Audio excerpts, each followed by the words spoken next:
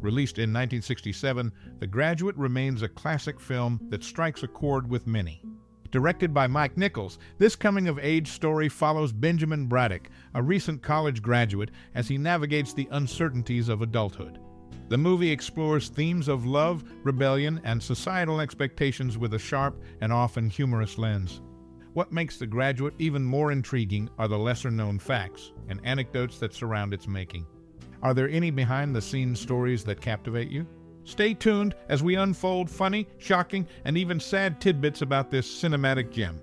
As the narrative unfolds, the audience is kept on their toes with unexpected twists and relatable moments. The movie's ability to balance humor and depth makes it a timeless piece of storytelling. Now, we're curious, what's your most cherished memory or personal experience related to this iconic film? Share your stories and reflections in the comments below.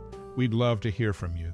Keep watching for more interesting insights and let the nostalgia flow. The Graduate is a classic film that premiered in 1967, directed by Mike Nichols. Set against the backdrop of California in the 1960s, the story revolves around Benjamin Braddock, a recent college graduate unsure about his future. He finds himself entangled in an affair with Mrs. Robinson, the seductive wife of his father's business partner. The plot takes a twist when Benjamin falls in love with Mrs. Robinson's daughter, Elaine. The film explores themes of alienation, rebellion against societal expectations, and the complexities of relationships. The narrative unfolds with humor and drama, capturing the zeitgeist of the turbulent 60s. Dustin Hoffman portrays the awkward and confused Benjamin, while Anne Bancroft delivers a compelling performance as the alluring Mrs. Robinson. Katharine Ross completes the triangle as Elaine. The film's iconic moments, including Benjamin's aimless wandering and the unforgettable use of Simon and Garfunkel's music, contribute to its lasting impact.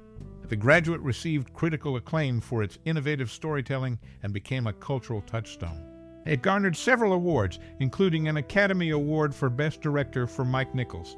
The film's success resonated with audiences and solidified its place as a cinematic classic, influencing subsequent generations of filmmakers. In summary, The Graduate is a timeless film that captures the uncertainty and rebellion of a generation.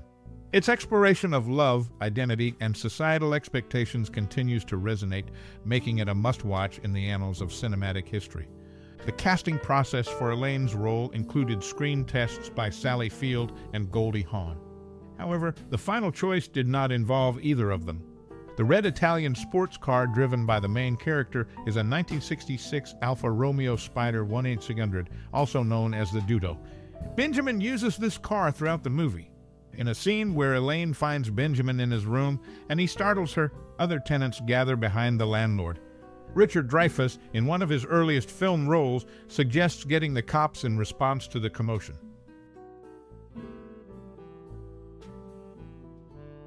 Katharine Ross effortlessly portrayed Elaine's character in The Graduate, seamlessly blending her personal wardrobe with the campus scenes, a decision supported by director Mike Nichols. Nichols, known for prioritizing authenticity, believed that whatever Ross brought to the shoots perfectly embodied Elaine. Ava Gardner, seeking the role of Mrs. Robinson, expressed her interest to Nichols. However, Nichols, favoring a younger portrayal, visited Gardner but did not seriously consider her for the role. Gardner's attempt to negotiate, laced with movie star cliches, left an amusing anecdote in Nichols' recollection. Screenwriting credits for The Graduate involve an interesting backstory. Calder Willingham and Buck Henry share the credits, but Henry wrote the shooting version independently, unaware of Willingham's draft. Willingham successfully challenged for credit post-production, given the adaptation challenges, and shared lines from Charles Webb's novel. In the dynamic creation of The Graduate, director Mike Nichols, alongside the cast and crew, navigated through wardrobe choices, casting considerations, and screenplay challenges. These behind-the-scenes glimpses add layers to the film's narrative, providing a unique perspective on its making. In his second film, the 1967 movie The Graduate, director Mike Nichols initially aimed for French actress Jean Moreau to portray Mrs.